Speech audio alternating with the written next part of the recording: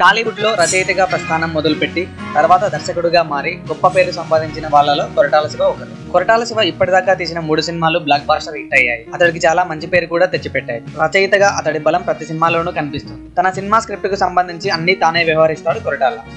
కథ, స్క్రీన్ ప్లేతో పాటు మాటలు కూడా అతనే సమకూర్చుకుంటాడు. తొలి 3 సినిమాల్లో అదే జరిగింది. అయితే కొరటాల నుంచి వస్తున్న కొత్త సినిమా భరత్ అనే నేను విషయంలో మాత్రం రూటు మార్చాడని, ఈ సినిమా కథ అతడిది కాదని ప్రచారం జరిగింది. ఒక రచయిత నుంచి భారీ మొత్తానికి కొరటాల కథ కొన్నట్లుగా చెప్పుకున్నారు. అయితే భరత్ అనే నేను టీజర్ చూస్తే అలాంటి ఛాయలేమీ కనిపించలేదు. ఇందులో పూర్తిగా కొరటాల మార్కే కనిపించింది. టైటిల్స్ లో కూడా ఎక్కడా కొత్త పేరు కనిపించలేదు. కథకుడికి క్రెడిట్ ఇవ్వలేదు. కథకుడికి టీజర్, ట్రైలర్లలో క్రెడిట్ ఇవ్వాల్సిన అవసరం లేదని కోరుకుంటున్నారా, లేక ఈ కథ కొరటాలే రాశాడా అన్న దానిపై స్పష్టత లేదు. తర్వాత ట్రైలర్లో కానీ, ప్రమోషన్ల సందర్భంగా కానీ, లేదా సినిమా రిలీజ్ అయ్యాక కానీ ఈ విషయంపై స్పష్టత వస్తుందేమో చూడాలి. ఇక నిన్న రిలీజ్ అయిన భరత్ అనే నేను టీజర్ కు అద్భుతమైన రెస్పాన్స్ వచ్చింది. ఈ సినిమా పక్కా బ్లాక్ బాస్టర్ అన్న ఫీలింగ్ జనాల్లో వచ్చేసింది.